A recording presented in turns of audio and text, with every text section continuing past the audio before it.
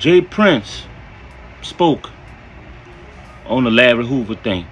Let me be honest with you, man. I was on that Clubhouse when he spoke up on it, when Wack 100 spoke on it.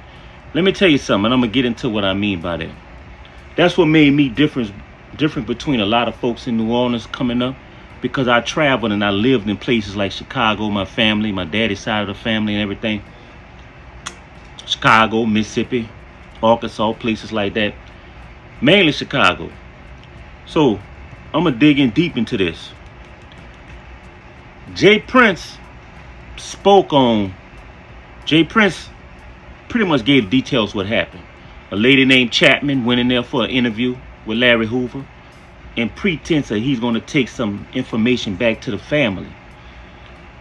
But she turned around and using it for a documentary. Now, I don't know if it was a setup.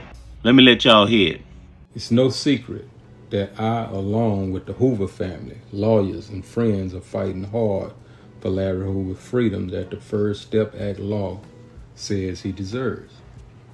Meanwhile, this dude Wack and Karen Chapman has taken a position to work against the Hoover family by trying to monetize off his name and withhold footage that could contribute to his freedom. So if it's one thing this Wack dude is telling the truth about, is that I don't fuck with him. When I was in LA talking to this lying ass nigga, never once did he take the position he was partners in the theft of the Hoover families like he's doing on that rehearsed conversation with them clowns. Now, what he is not telling the truth about is why. So listen up. There's a woman by the name of Karen Chapman that was entrusted by the Hoover family to interview Larry Hoover with the understanding of bringing the interview back to the family. She decided to run off with the interview and a fake fraud contract claiming Larry Hoover signed all his rights away for nothing. Larry Hoover is far from being a dummy, so for Wack and Karen to be taking a position on disrespecting the Hoover family by attempting to sell Larry Hoover likeness without the family permission is a mistake for whomever considering buying it. I've been around a long time, and I know when someone is trying to set me up with police conversations. So I won't lip wrestle with you cake-ass niggas on Clubhouse. But I tell you what, I don't know if you were violated on the block or what, but all that snake jealousy and hate shit you have in your heart, niggas, bring that shit to Dr. Prince, and I'ma cure you of that disease. Let me say this to the homies in LA and around the world. All money is not good money. And a nigga that will kiss a rat in the mouth for any amount of money is capable of anything, like sending you on a suicide mission to laugh at you. Read the wisdom between the lines and don't follow this clown off a cliff. But I was in the Clubhouse when Wack 100 spoke on it. Now, I don't say nothing on Clubhouse because I can't get into them conversations, man. A bunch of dudes talking crazy to each other. Somebody hopping off the mic, fuck you nigga, and all that stupid ass shit. I can't get into that room. But when Wack 100 first said it, he said he was saying how he got footage on Larry Hoover. Stuff that might free him. How people railroad, stuff like that. But when he was saying it and how he said it, he was saying Jay Prince didn't mess with him. I can't remember verbatim what Wack 100 was saying. Jay Prince don't mess with him. And they was trying to clear something with the video, but it's going to come out anyway. And I'm saying to myself, okay, this is different. This is different. Now, let me tell you something. I know how it goes in LA. I've been backwards and forwards to LA. My home dudes I fuck with out of LA is Crips. They not people that got put on out of town. They straight from LA. I don't need to say the name of their hood because they got nothing to do with this. I'm just telling you how I know how LA roll and the politics. Wack 100 taking the politics of LA to a whole nother level with Larry Hoover. Basically, Wack 100 said he got this thing that's coming out on Larry Hoover, and Jay Prince and all of them can't do nothing about it. It's coming out. It's going to make money, which it is. And when I heard it, I'm saying to myself, wait a minute. The way he explaining it is like, this shit, I don't like this shit. Nah, I have my own feelings on that, and people that know me know why. I'm like, what the fuck? Now, I raised my hand and started speaking, but they didn't let me speak. Somehow they keep having 1 or 2 or 3 dudes from New Orleans on there that be getting that whack for messing with a rat. I don't know who they is. They don't sound like they from New Orleans, but the people in the room be saying they from New Orleans. Now, I don't know because, you know, out of towners for some reason, you could be from Baton Rouge, you could be from Shreveport, they just go say New Orleans. Even though it's totally different cultures and nowhere near around each other. But I couldn't get in. But I wanted to say something about it. I wanted to tell him, look, that ain't gonna be good, man. And what you doing ain't good. It's funny that I was thinking that because Jay Prince put out a statement like basically saying Wack 100, yeah, he right. I don't fuck with him. And basically saying how they skimmed that knowledge from him and about to monetize off this man and his family. Now, let me tell you something. That's going to be a totally different monster. It doesn't matter that Larry Hoover removed his way from the street side of GD. You know, it's kind of like a pastor. You know, like that respected pastor in your neighborhood that's not with the foolishness, just trying to get everybody to change. Everyone respect him. He not with the gang shit. He want everything to change. But if you disrespect that pastor, although they don't listen to him, they still doing gangster shit. But if you disrespect that pastor, or I'm just using a pastor, it could be an OG, it could be anybody that's well respected. Although he don't condone what we doing, we still respect him. And if you disrespect him, we going to get at you. That's the situation I see with Larry Hoover. Larry Hoover, he's on a positive note. He's not what it was when it started or what they portrayed him to be, because you only know what the newspapers say. Them young GDs not listening to what he have to say. They not. They doing what they do worldwide. And when I say worldwide, it's GDs worldwide. Larry Hoover, if you didn't know, he one of the founders of the Gangster Disciple. Later on, turned to Growth to Development, BD, everything. You know, it's a long story. But he's one of the founders, you know. I'm gonna just say GD. I don't know why I said BD. GD. And although he's far removed, they still respect that worldwide. I need y'all to listen. They respect that worldwide. I don't expect New Orleans people to understand, but they respect Larry Hoover worldwide. Case in point, the Rick Ross thing.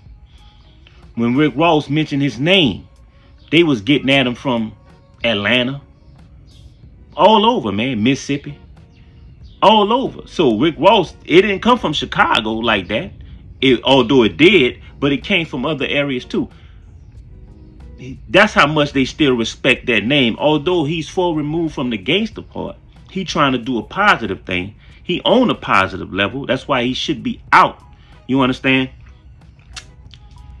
They still respect that man. So you have Jay Prince come out, which well respected too. And let me tell you something. I don't care how much money Wack 100 have. He not on the level of a Jay Prince. That's a fact. He's not on the level of a Jay Prince. So although Jay Prince come out and he said, look, I'm going to let it be known. This dude, I don't like him. I don't fuck with him. He on some bullshit. And basically he said something that been telling people since I was young. All money ain't good money. I done passed up on a lot of money because it wasn't good money. All money ain't good money. Wack 100, like, kind of make you wonder what your boy, the Campbell dude. Kind of make you wonder what the Campbell dude's saying. Is this dude just a straight con artist? Is he just a snake? Is he really extorting people out of LA? Which that happens a lot in LA. Let me tell you something. That happens a lot. Okay, that's do what you do. That's cool. But now you're taking it to the level of fucking with Larry Hoover and his family. I didn't like it when I first heard him say it. I tried to raise my hand. If y'all be in Clubhouse, UCCEOP2R _ P2R films, let me in. You understand? I be in, but when I'm in, I don't say nothing. So I guess they kick me to whatever. And then when I finally won't say something, it's, you know. But because I had some shit to say about that, and I would have said it then. Like, hold up, dude. That ain't going to be good. That's not going to turn out good. Because the way he was explaining it on the Clubhouse before Jay Prince said anything, the way he explained it, I'm like, damn. That sounds like some snake shit. But then he was trying to hide that fact. But I'm like, that sounds like some snake shit. Plus, I know you have nothing to do with Hoover. How you get a hold to a documentary on unreleased interview with Hoover? How? How did you get that? Jay Prince didn't have it. That's family members. People like Gator Bradley and, you know, whoever, you know, people like Junior, nobody, they didn't have it. Mooney, they didn't have it. How you have it? When I'm like, damn, this is, but I couldn't say nothing. But then about 15 hours ago, Jay Prince released this statement, and I said, oh boy, because let me tell you something. I'm pretty sure Hoover don't want nothing to come behind that. I guess he figured they snakes. But the streets, from Memphis to Chicago, you don't know where. Even parts of the Bay, even you don't know how them little ones go take that. Or not even little ones, other people. It's what you want to call OGs, superiors. You don't know how they going to take that. It got nothing to do with Hoover. Hoover ain't got it. Hoover, he's far removed from it. But although they're not listening to his laws and what he wants them to do is nothing but positive stuff, just like I said, that OG you respect in the hood, that want you to be on some positive stuff, you don't listen to him. You ignore him when he come talking, but you still respect him. And when you disrespect him, when somebody come disrespect him, he might say, look, I don't want nothing to happen. I don't want anything to happen. Leave that alone. All right, OG. All right, I understand. Soon he walk off. Man, fuck that. That's how I see it coming with that. That's how I see that coming. All money ain't good money, man.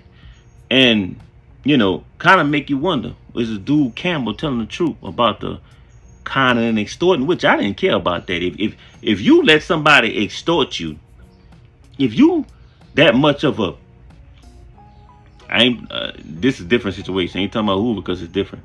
But if you let somebody get a tape, video, and all that and extort you, if you that much of a, how can I say, pussy, then hey man, get extorted. But this ain't different. This man locked up, trying to get his freedom. I think he locked up unjust. It's funny that when he was trying to change, when he changed and wanted people to be on some positive, how can I say it, black excellence stuff, all this time come about. Anyone else had been out by now. You understand? Not only he's in Supermax. If he's still in Supermax, I don't know. But yeah, that's what happened. And if the doc do come out, by it being so popularized now, it still will make a lot of money because you got youngsters that ain't GDs, that is GDs, that's BDs, that's VLs, that don't give a damn. They just want to hear what he got to say. But then you have people, a lot of them, that do. And when I say all over, it's all over. I know how LA politics is. You understand? You could pretty much separate this stuff from certain stuff. But when it comes to them politics, it's more, how can I say, it's more organized. It's more of, if somebody say, hey, we're not going to let that ride, that could spread from state to state to state. Nobody's going to get on here and make any threats on YouTube. If they do, they ain't part of that. No one's going to send any threats. If they do, they not part of that certain group. They just not going to like it. And I don't see anything turning good behind it. Real talk. That's just how I look at it.